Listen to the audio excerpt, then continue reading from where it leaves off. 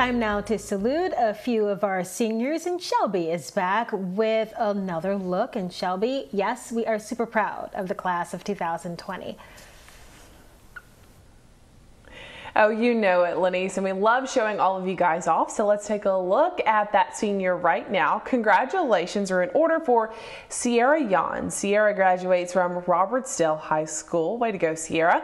And then congratulations also for Leandra Wright.